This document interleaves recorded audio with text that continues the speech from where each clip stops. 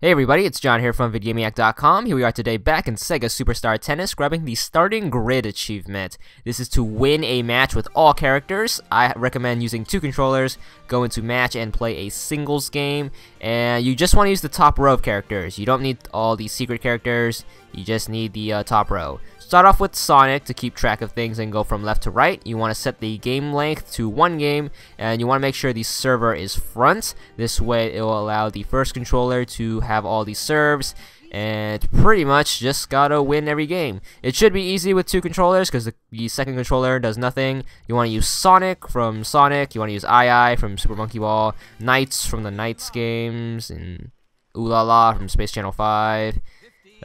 Beats from Jet Set Radio, and then you got Amigo from Samba de Amigo, and then Tails from Sonic 2 and beyond, and finally Eggman or Robotnik, whichever you prefer. And with 2 controllers, this makes things super easy. The second controller doesn't do anything. Even if you use the AI, it should be a piece of cake, but the second controller makes things even that much easier. There's the achievement, 10 gamer score, and that's all there is to it.